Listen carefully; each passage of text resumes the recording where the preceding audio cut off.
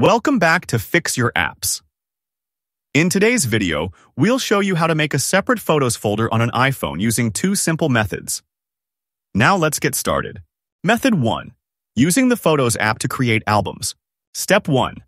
Open the Photos app on your iPhone. This is the default app where all your images are stored and viewed. Step 2.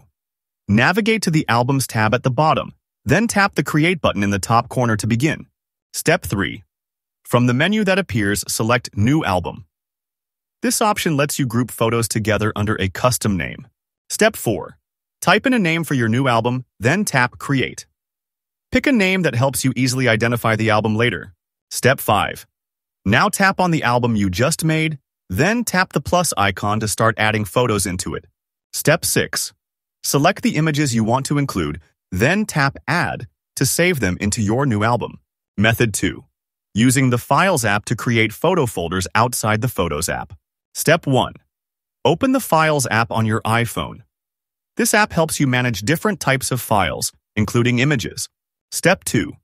Choose your storage location, like iCloud Drive or On My iPhone, depending on where you want to store the folder. Step 3. Tap the three-dot menu in the top right or long press on an empty space and select New Folder from the list. Step 4. Give your new folder a name, then tap Done to create it.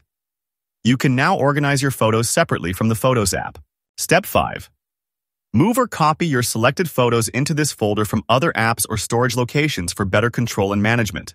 Thanks for watching, and don't forget to subscribe to Fix Your Apps for more helpful guides.